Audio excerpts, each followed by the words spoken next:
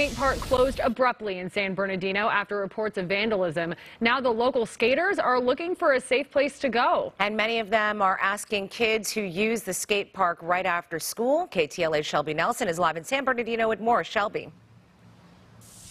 Yeah, we are at the East Side Skate Park here in San Bernardino, and what skaters tell us is this area gets extremely packed when it is open.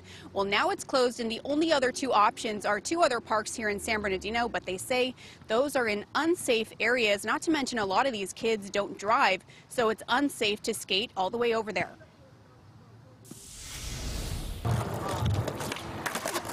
We just want to skate.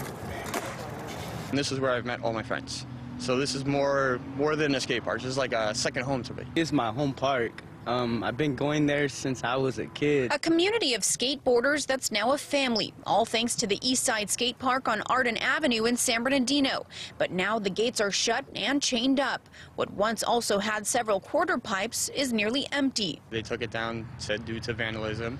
So right now we're trying to push the city to see if they're actually going to rebuild our park. Darian Blair and Joshua Chavez, who is also known as Primo, are among dozens of skateboarders calling to save East Side Skate Park. It's really a big family that seems like it's getting torn apart. For most, the park serves a bigger purpose and welcomes kids of all ages in a city that was recently ranked one of the most dangerous in California. Mom Roberta Hernandez says her son uses the park as an escape. My thing is him knowing where he's at. Is a big thing, that he's here at the skate park. He's not running the streets, he's not robbing, he's not getting shot at, you know.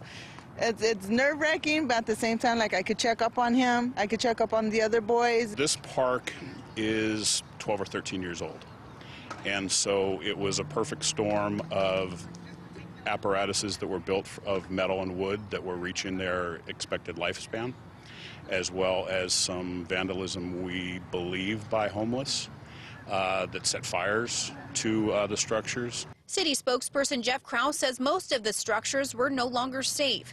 The city now working to fit rebuilding the park into its budget that Krause says is expected to be approved in the coming months. So Shelby, is there any chance that the city will renovate and reopen the skate park? Yeah, sure. That's the big question, and the big news, or the good news also, is that they say yes, it is going to be rebuilt from the ground up. They don't have an estimate of how much this is going to cost. That's why they are going to be bringing this up and addressing it in the upcoming city council meetings. Now, in the meantime, that spokesperson tells me that they are addressing this with also design teams and talking to local skateboarders to see what they want to have in the future. They're hoping to have everything finalized within the year. That's the very latest here in San Bernardino. I'm Shelby Nelson, KTLA 5 News.